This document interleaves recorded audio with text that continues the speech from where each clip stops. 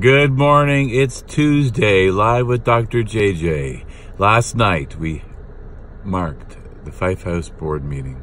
It was more than a regular collection of reports, hearing people's stories from their various committees.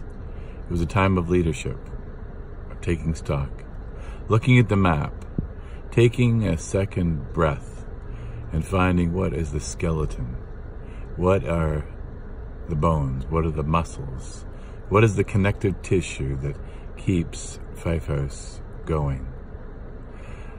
A not-for-profit of many, serving over 500 beds and apartments and places for people living with HIV, offering a sanctuary, a place of peace, a home.